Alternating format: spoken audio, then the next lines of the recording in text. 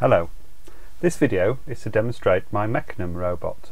The robot includes Mecanum wheels which allow the robot to travel in any direction. At least any direction that can be reached using wheels. I haven't got it to fly or to tunnel underground just yet. As well as being able to turn and drive forwards and backwards, it can also move side to side and diagonally. Before we look at the special feature of the Mecanum wheels, here is a short clip of it driving normally. This uses the same principles as used by the other robots I've covered, although using 4 driving wheels rather than the 2 driving wheels on most robots, or the tank tracks on the T200. Next I'll be explaining about the Mecanum wheels, as well as the design of the chassis, which I designed on FreeCAD and then 3D printed. I'll explain about the motor controllers used, and finally the code along with an explanation of how I controlled it using a keyboard and a wireless USB joypad controller.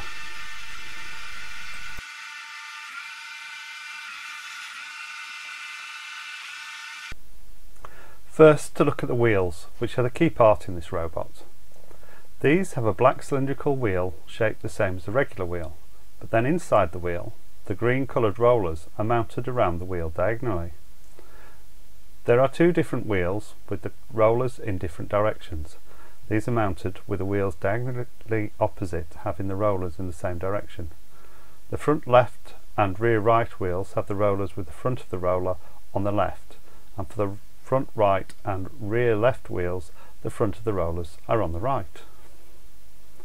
The special thing about these wheels is that when they are moving together, as you would on a normal 4-wheel robot, then they will act like normal wheels, as you've seen before. But when you try to drive the wheels against each other, such as having the wheels on the left trying to drive in opposite directions, then the rollers take effect, which moves the robot in a different direction. This is best explained showing the wheels in action. Here's a short bit of video showing the robot moving around, and then I'll show you how these work.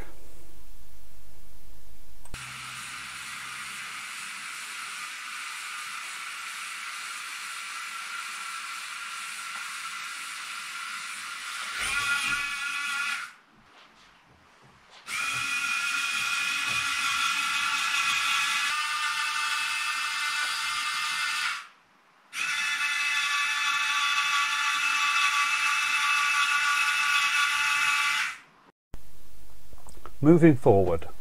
As you would expect, if you drive all 4 motors in the forward direction, then the robot moves forward. The same principle if you move all 4 motors in reverse. They cause the robot to go backwards.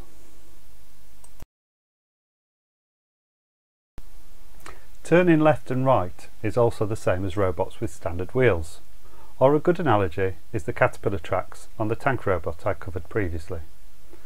If you have the left side moving backwards and the right side moving forwards, then the robot will turn on the spot in the left direction, and vice versa for the robot to turn right. You could also have the robot turn and move at the same time by varying the speed of the left and right side. If you had all 4 wheels going forward but had, say, the left motors running twice as fast as the right motors, then it would turn to the right whilst moving forward. So far, this is as you would expect with any 4-wheel robot vehicle. This changes if you have the wheels driving against each other. To move sideways, you have the 2 motors on one side moving inwards against each other, and the other side with the 2 motors pushing outwards against each other. Then the direction of the robot is based on the rollers, which drive the robot sideways towards the 2 wheels that are driving inwards. The same if you want to move in the opposite direction, but the direction of the wheels are reversed. Finally, if you just use the 2 diagonally opposite motors and leave the other 2 motors off, then the robot will move in a diagonal direction. I've just shown it going forwards here, but if you drove the motor in reverse instead of forward, then it would move diagonally backwards. There are a few other things you can do, such as having the robot steer with just the front or rear wheels, which will corner differently compared to using all 4 wheels. The problem with using more features is the complexity for a person controlling the robot. So if you're controlling it manually using either a keyboard or a controller, then the ones covered should be enough to cover all the different options you need. Obviously you'll need appropriate motors to go with the wheel. I've used micro metal gear motors with push header shims, which are useful if you don't want to have to solder to the motors.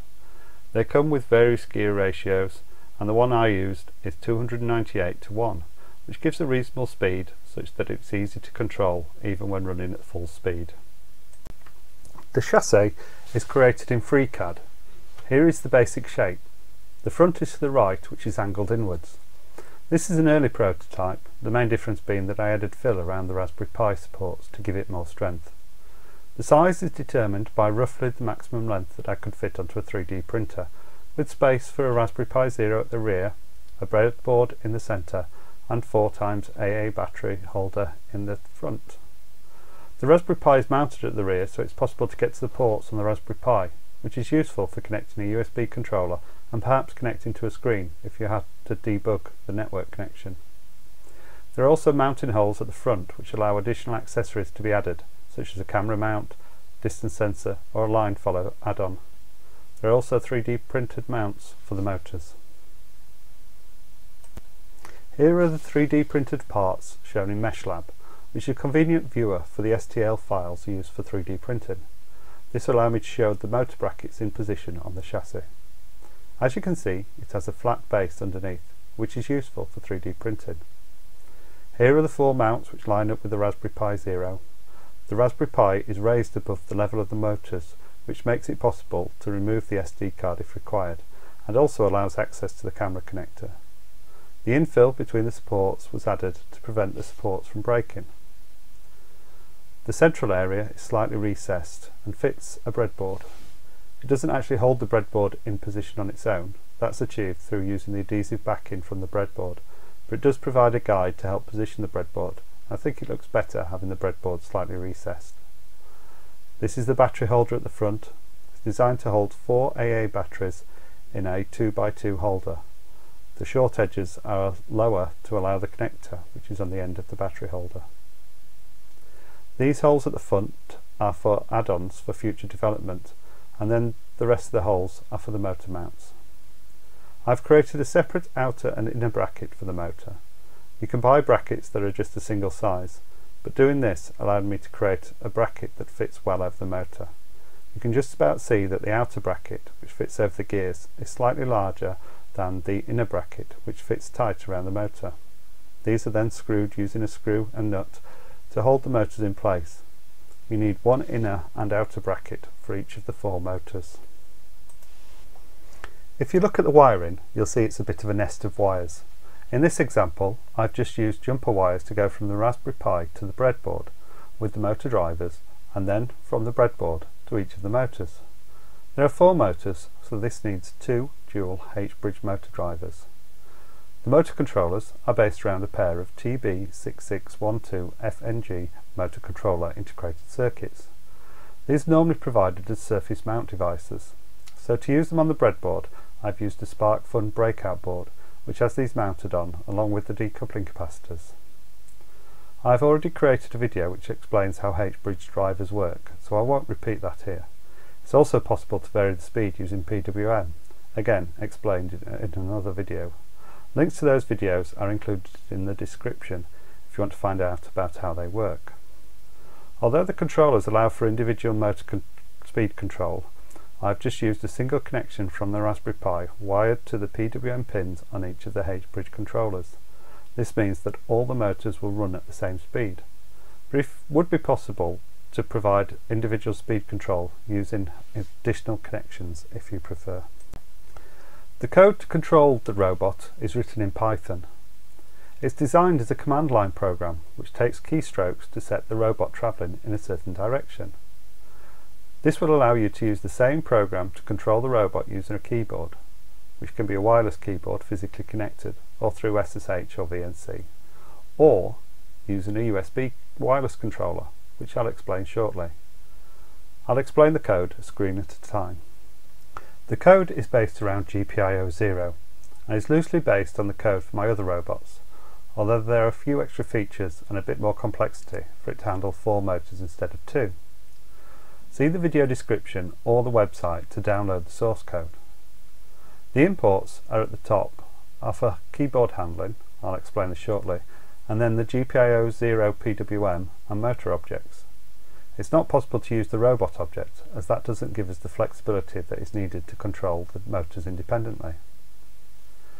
The first part of the code shows the pin allocations.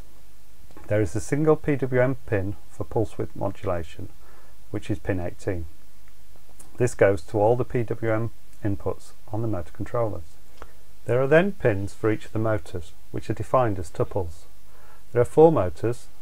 The first, MFL, stands for motor front left, then there's front right, rear left, and then rear right. You can see the pins that have been allocated, and these are all GPIO pin numbers rather than the physical pin numbers. Then a list of motors is created to make it easy to refer to these, and you will see the optional argument PWM equals false is included, because the speed control is being handled by the PWM pin instead. The PWM out is created as a PWM output device. There is the get function which handles the key presses.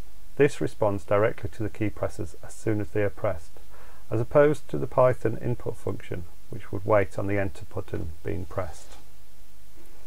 On the next page of code, you can see the different key bindings, which are stored in a Python dictionary. In my other robots, I just used the numeric keys so that the number pad could be used to control the robot. But in this case, I needed to add some more keys. So for example, I've used the 4 and 6 keys to move the robot left and right, with the 1 and 3 keys used to turn. I've also used 7 and 9 for diagonal forward. This is really sufficient if using the keyboard, but one of the advantages of using a USB game controller is that it gives a few other options, which have been mapped to letter keys in the code, but then mapped to buttons on the controller when using qjoypad.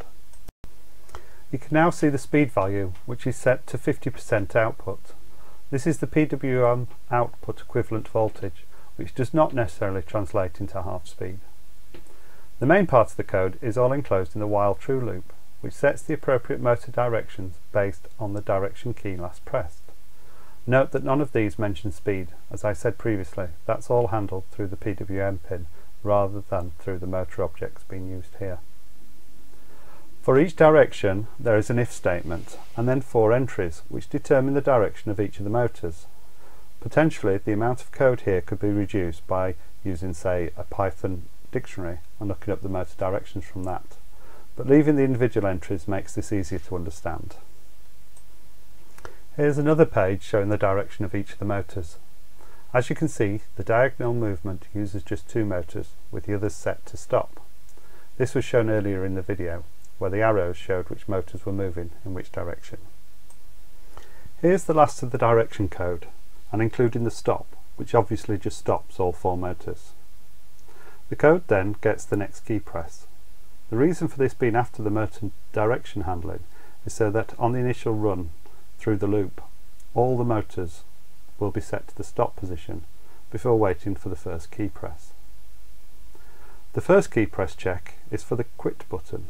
This was originally Q, but I remapped that to one of the directions and just arbitrarily chose P because it's well away from the other keys and won't get hit by mistake.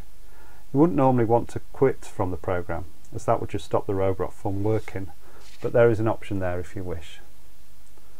The next checks for key press are for a change in speed.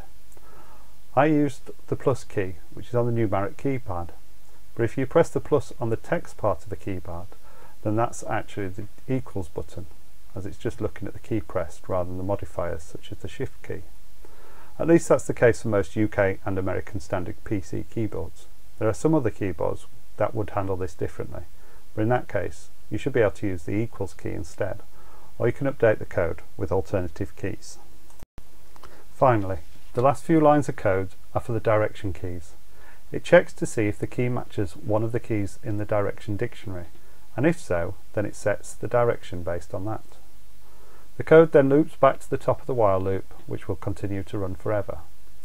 So once you press the direction key, then the robot will continue in that direction until you press a different key, such as a different direction key, or the stop button, which is 5.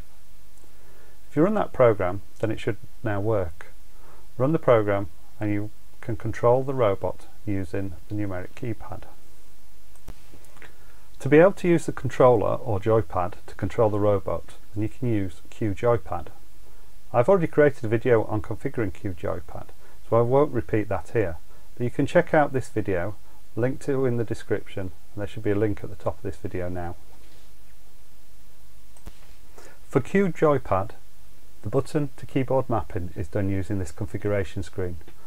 I've put the config which matches the USB wireless controller that I used on my website. For other controllers, then you can use the configuration screen to create your own keyboard mappings. Finally, here's some more video of the robot driving around, this time using the different features of the Mecanum wheels. In future, I may look at options to move the motor controllers onto a Raspberry Pi hat to reduce the wiring. That should free up the breadboard, which can be used in conjunction with the mounting holes on the front of the robot to add more sensors, etc.